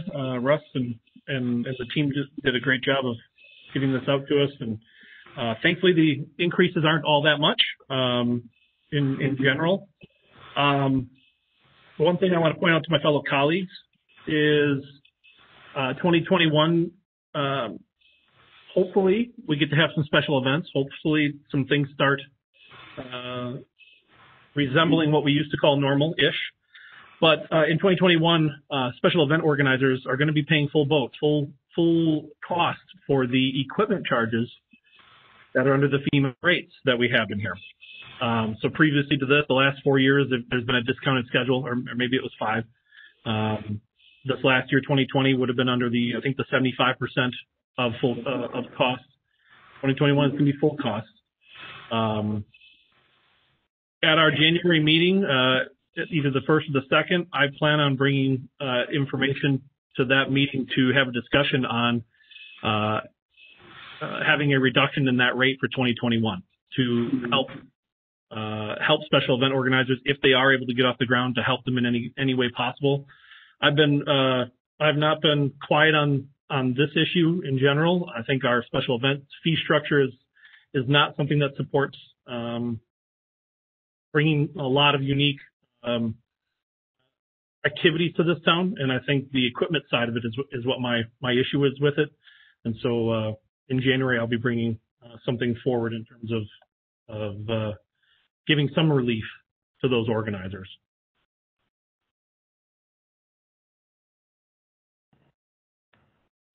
All right. Is Chief Stanley here? There's 2 fire department shields, so I assume he's one of them. Okay. I am, Madam Mayor. Yes, thank you. So we had a conversation about the ambulance fees and what appears to be some significant increases in those ambulance fees. But as I understand it, your explanation that it appears that way, but there may be some bundling. Can you talk a little bit about those ambulance fees? Absolutely. Thank you, Madam Mayor. That as we discussed earlier today, that while it appears fairly dramatic in the increases, but many of those ambulance fees have gone away. That our billing agent is LifeQuest. They did a market study, and we were to increase some of those fees at any rate, and then we had a lot of individualized fees. For example, you got charged for the ambulance trip, but then you got a separate fee for oxygen. So one of the things that they recommended is that we bundle those rates. That's what a lot of departments around the country and EMS providers around the country are doing. So while it's face value, it looks like the rate is higher. It's not as dramatic because several of those fees we had used in the past have been dropped and they are rolled up into that bundle. Yeah, thanks for that explanation. And then it looks like there's some other relief there with regard to participating in the fall prevention program. Would you want to just briefly talk about that a moment? Correct. One of the issues that we're really trying to address is fall prevention in our community. That we have astoundingly high numbers of falls. So we want to get as many people as we can involved in fall prevention evidence-based programs. So one of the deterrents that we can use for continuing to rely on 911 services and just perpetually falling is by making the fee higher. Makes them may make them more uncomfortable, and then we can provide the option of if you will participate in one of those evidence-based programs, which is our goal, then you will waive the fee. Thank you for sharing that. Are there other questions or discussion on the fee schedule? All right, please take the roll. Allison Osby. Krause. Aye. Mugrower. Aye. Erickson. Eschel. Aye. Ford. Aye. O'Mary. Carried 7. All right, and the last item on new resolutions is 20-495, approved cooperative purchase of body cam service agreement to Axon Enterprise for Police Department, $534,744.81. So do we have a motion and a second on 495? So moved. Deputy Mayor Krause and Councilmember Mugrower. All right, discussion on 495. I'm guessing Chief Smith is here with us.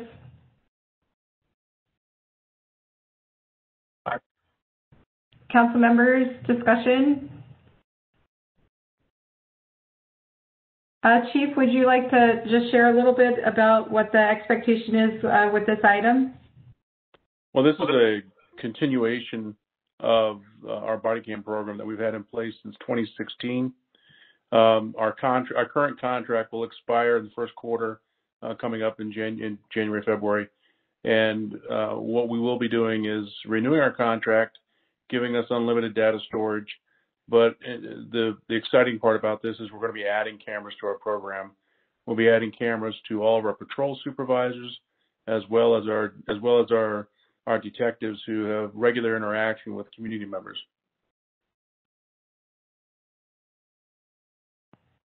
Very good. Thanks for sharing that.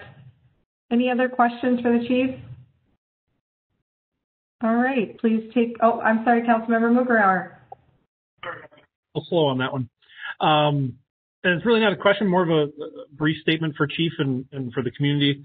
I'm thankful that Chief Smith took the initiative several years ago to bring this to council to make it a priority to fund. I'm happy that we get to continue this program. It's important, obviously, with and not so much just things nowadays, if you want to put that in air quotes, but in terms of just interactions with the public, it's important to make sure that that we have those interactions recorded, that they are available for records requests. It's a helpful tool for the citizens as much as it is for our police officers. And I appreciate Chief Smith's leadership on this one a few years ago, bringing it to us, and I'm glad it's working well for the city of Oshkosh. So. Very much agreed. All right, please take the roll on 495. Allison Osby. Krause. Aye. Grauer, Erickson, Aye. Hatchell, Ford, O'Meara, Aye. carried 7. All right, very good. Then we are now at council discussion and direction, city manager, and future agenda items. And it looks like we have future workshops that are not yet scheduled for the joint workshop with the Oshkosh Area School District. City manager? I don't have a date yet, but they're focusing on an off Tuesday council meeting or an off Wednesday school board meeting. So it'll likely be late January, but we will let you know. We'll probably end up, getting it to you during this little bit of break between council meetings. Okay. And next we have naming and donation policy. Councilmember Ford. So I had emailed the city manager about this a couple of weeks ago. I'm interested in naming a section of the Riverwalk after Lurton Blasingame. He pioneered the idea, and he really gave just so much to this community through the city and through other roles. And like I said, I checked with Mark, and our current policy calls for a 5-year period between when someone passes away and Lurton passed away earlier this year before we can start doing things like naming rights. And I don't want to violate that policy or anything, but I just wanted to get it on the record that I hope that 5 years from now that's something that we do consider. So thank you, Mark, and thank you to the city attorney for all the information as well. And that information's in your agenda packet for future reference because this was adopted before many of you were on the council, and City Attorney Lawrence spent a great deal of time putting this together, and it's proven to be very successful for donations. We don't get naming requests too often, but I'll keep it on my radar, Councilmember Ford, that's for sure. Oh, yes. I plan on being a pain about it, whether I'm in office or not. So I'm not going to agree or disagree on that statement. And thanks for sharing the actual policy. I had not seen that previously because it had not come up. And for folks who are interested in reading what that policy is, and certainly you can contact City Hall as well if you have questions. All right, next we have council member announcements and statements, report of council liaison for boards and commissions. Who would like to share first?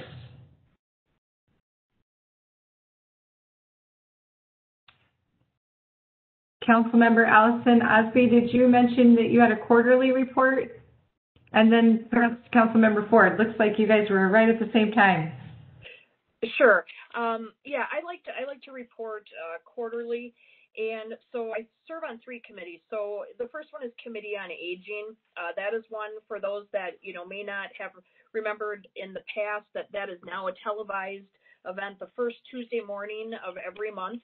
And so just in this last quarter, some real noteworthy items. We did have Winnebago County Health. They've come in on a couple of different things, but one of the ones that really stuck out in my mind, especially during this point in time, is when it comes to our seniors, they did a great presentation on isolation and loneliness.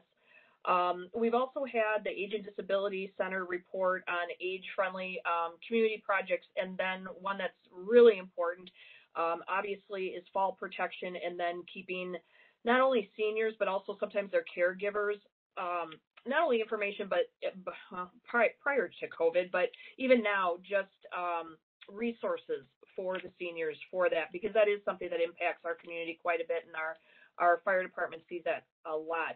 Other notable items is that typically we have somebody that gives a report if there's any bills that impact down at the state level for seniors, scams targeting senior and COVID updates and community resources available to them.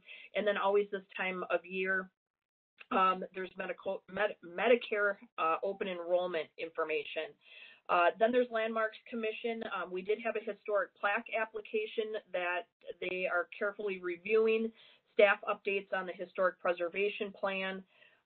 Also, too, with this last historic plaque application came a discussion about reviewing the criteria for those plaques.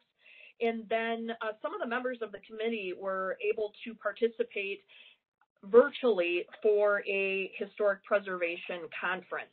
So that was pretty neat. And then with the CVB, that of course has been actually, even despite the fact that there hasn't been a lot of special events, certainly Amy and the staff have been busy there. They've been maintaining the support local Oshkosh Facebook group. It gives local businesses a place to promote, and then also residents to be able to give positive feedback about their experiences. Obviously, they're continuing the Love Oshkosh campaign, pushing holidays in Oshkosh for shopping and keeping it local. And we will be voting on the budget tomorrow. It's no secret, obviously, that without the room tax dollars, their budget has been incredibly limited. And then, one positive thing, and Miss Amy Albright reminded me of this by sending me a note just before council, was, that we are receiving a $240,000 grant from the state of Wisconsin to help with some of the lost revenue that we've had. And that certainly will definitely help the CBB. So that's it for me. Thank you. Other council members, Councilmember Ford, it looks like the Plan Commission had a lot of action this week. Yeah, approved everything, so there's really not much to add that hasn't been said today. But Plan Commission did meet, and then Long Range Finance met as well. Councilmember Mugrauer might have something to add as well. But among other things, we looked at a draft document for a budget development policy, and this is all part of the continuing effort to get our budgeting policies in place. So it'll help for continuity when we do have turnover within the organization. And I don't know if Councilmember Mugrauer has stuff to add as well. I can add on just a little bit, and that'll satisfy my part of it. We also briefly discussed the interest rates in terms of special assessments, and staff is going to continue compiling information, bringing that back for us to look at and discuss. All right, very good. And I think other council members have been reporting as we go along with their boards and commissions. Thank you for that. And then Council Member Allison Osby would like to speak to council regarding responsibility in responding to inquiries about local nonprofit agencies. Councilmember Allison Osby. Sure, thank you. And it isn't just specifically for council. It's also a reminder to the community, because obviously this year our businesses have been hit just incredibly hard. So, besides the loss of revenue to the businesses, also employees that were impacted, whether they were furloughed, whether their employer closed, maybe perhaps bonuses or typical pay that they would have has been cut back. And so the result of that, especially this year, has been certainly our nonprofits who really serve the needs of the community have been hit incredibly hard. And so, just a couple reminders. First and foremost, they're stretched thin, not only dollar-wise, but just physically, bodies. With COVID, it seems like, if they function a lot on volunteers or if they have a limited staff, it's either staff has COVID or they're on quarantine. Same thing with volunteers as well. And so, everybody's stepping up and doing more than they typically do. And so one of the concerns that comes up is sometimes with social media, certainly we have well-meaning individuals that post, questions about why is something happening or not happening. And I just, want to put a reminder out for the community and also for city council members that, we always want to engage and we always want to be concerned about citizen inquiries when, maybe it looks as if perhaps a nonprofit is maybe not participating in some manner. And typically we don't always know the full story. And when we serve populations, our nonprofits do have policies and procedures. We have rules for a reason. And so, just, make sure that, rather than possibly fueling the fire is making sure that you're contacting the executive director. If the executive director is not available, certainly contact the lead staff person. But at a time that, everybody is stretched really thin, I think it's important to make sure, that we're always assuming positive intent first and foremost, making sure, that we understand that there may be other circumstances or extenuating circumstances, and that maybe sometimes the proper question is how can we help versus, condemning or being overly critical before we know the whole story. And that was way more preachy than I intended it to be. Well, we all need a good sermon every now and then, but thanks for sharing. And it's a good reminder for all of us, myself included. Councilmember Ford? When you were talking there, Councilwoman Allison Osby, it reminded me of something you said earlier tonight about kind of this virtual world we're living in and the communication challenges it is bringing. And I think that that's just a nice reminder that we all need to be mindful about how we communicate with one another and in the community, because we're in this weird virtual space. We don't have that one-on-one interaction that we're used to. But anyways. All right, then we are at city manager announcements and statements. City Manager Rolla. Thank you, Madam Mayor. There's a number of items in your agenda packet regarding, with memos regarding contracts that we've entered into that by code require that I report them to council. A lot of having to do with stormwater services. A lot of things for 2021 that we've entered into to get the ball rolling on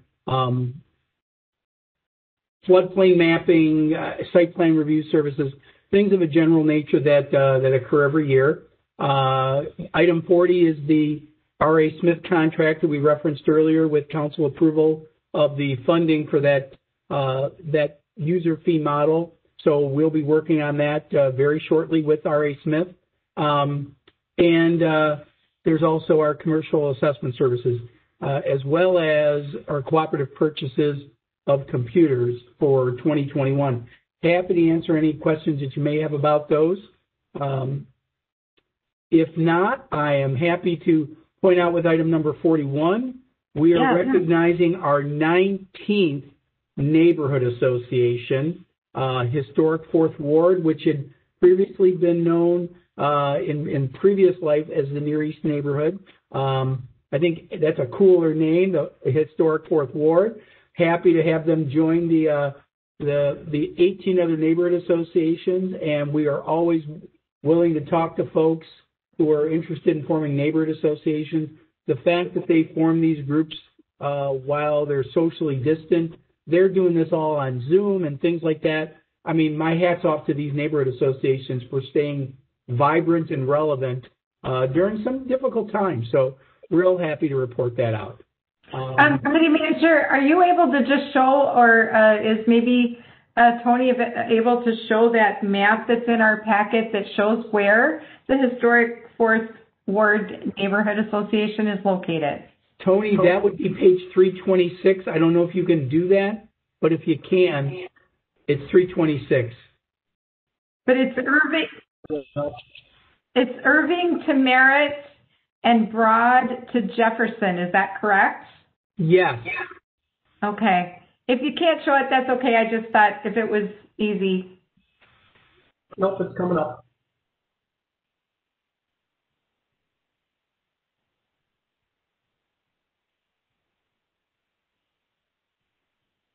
Drum roll, please. Are you seeing it? Not yet. There it is. You can scroll a little bit, Tony. Is there any way you can scroll that a little bit? There we go. So it looks like it's just south of the Midtown Neighborhood Association and neighbor across the street from Middle Village. And immediately west of Menominee South. So a lot of neighborhood associations, great involvement. And I'm also proud of, Oshkosh neighborhoods welcoming them. The other neighborhood associations are so cool about reaching out and, hey, if you need a hand with this, let me help. Very much, a collaborative process. So real excited about that and happy to report that.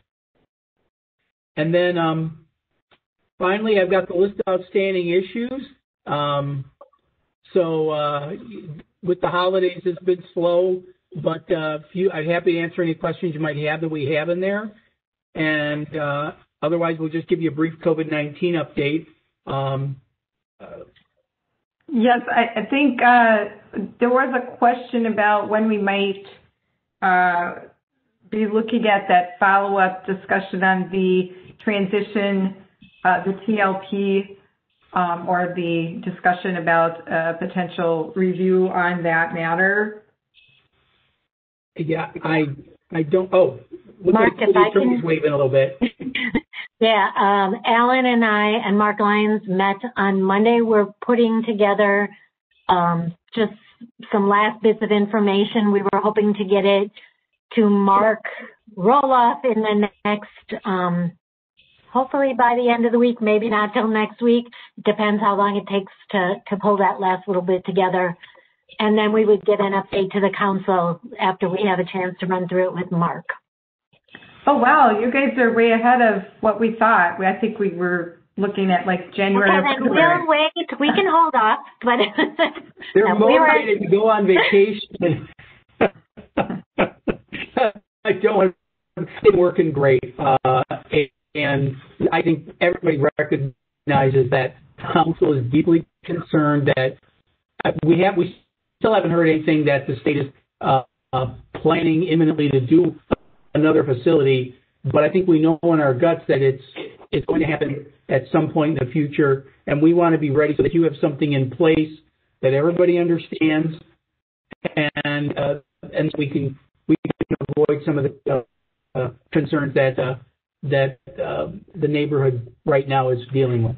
Well, and I think one of the things that prompted me to ask about that is remind me again, and maybe council members, would we also be in that greater discussion be talking about what the county challenges are for the 980 placements? That's also, while it's separate from the transitional scenario that we talked about previously, are we going to be talking about that together or separate? When you say together, do you mean with the Department of Corrections or with the county? Both. Oh. We don't have anything scheduled with that. Okay. This is primarily the transitional housing, the true TLPs, not the 980s. We recognize that, I think the location that the county has for the 980s is about as good as you could ask for. Unfortunately, though, they're still in Oshkosh, and I think we want to make sure that the county is looking at alternative sites. They're really getting forced. With the 980, they're really getting forced. I can certainly talk to County Executive Harris about where they think this is going. I just know that the demand is going to go up because as 980s get released, they're going to have to. They are not the same. They cannot go to these transitional housing sites. I think Chief has been very, very direct with the Department of Corrections that 980 offenders do not belong in these places such as Jefferson Street. And if we were going to do a new place, we wouldn't want them there either. Where they've got them up near the landfill, near the county garage, it just makes more sense. All right. So I will take note of that, Madam Mayor, and look at that. And you said we also have the COVID update? Yeah, in terms of the state level, they're looking at some things that may or may not impact our ability to do things. So we're keeping an eye on that. The governor has changed a lot of his to advisories. I don't think things have gotten bad, that it's just an advisory. We're still doing everything we can to educate. Appreciate all the work that Amy Albright with the Convention Visitors Bureau is still doing with promoting the Love Oshkosh campaign. But right now, on the regulatory side, I think is as good as we can get.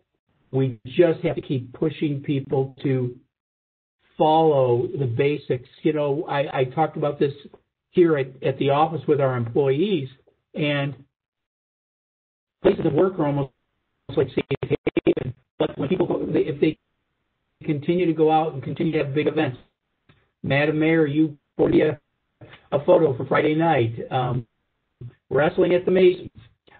I'm not joking. I wish I was. And those events, you know, they're going to spread the virus. And they're not masked, even if they are masked, if they're so close to each other. I mean, you're yelling and screaming at these events. They're just problems.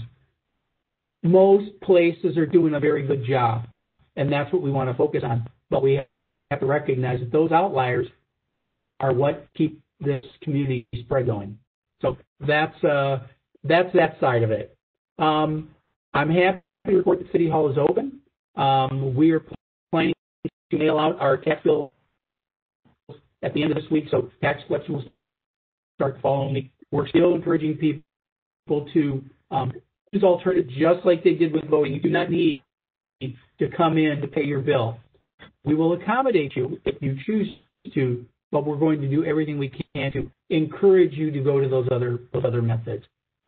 With respect to virtual meetings, you know, council meetings are done for the month, for the year, as are most of the committees after next week. But staff is in a position where we need to start putting out notices for meetings and that. So I've made the decision that we need to extend the virtual meetings through January until we see how the holidays work themselves out. We're doing, I think Mr. Davis was the one who pointed out to me, he's doing notices this week, and we have to be able to tell people it will be virtual or what other way we're doing it. I think we need to get those out sooner rather than later, especially with the holidays. So what I'm hearing from my colleagues is that the meetings are going virtual. The precautions we've taken in the buildings, I think, are very good. I feel very comfortable as an employee, not just because I'm the manager and I'm making the decision on that. I think people feel that we're doing everything we can. There are instances where people aren't following the rules. There was a concern that we were directing people to come in when they're sick. We do not, and we won't. And I will address that immediately. We do not do that. But some employees are like, it's just a cough. You know, it's just a lot of stuff, and then it's COVID. So if you're feeling sick, we're saying stay home. But some people haven't done that, and we need to have discussions with them before they become sick. So we're struggling just like every other employer on that. I think we've got a decent message, but we're not perfect, and we're working on that, and we're going to continue to work on that. But as far as public meetings go, you know, there may not be a lot of folks, but when there are, I think the Plan Commission has seen some traffic through some of their meetings. You never know when the item's going to attract attention. You know, I thought, quite honestly, there would be more people tonight with Jackson Street. If we had that, we would have had a very challenging room. I want to keep it through January, and I'll report to you on January 12th what we're looking at post-holidays. Chief Stanley, anything to add to that? No, sir. No. Could I ask either of you, has the city been contacted yet about the hub and spoke model for the vaccination distribution in terms of some of the logistical, or is that going directly from to public health? Do we have any information on that yet? not details, but it was discussed just this morning at our weekly EOC. Chief? Yeah, and correct me if I'm wrong, but the city has not got information about that. That when that occurs, that'll be routed through public health.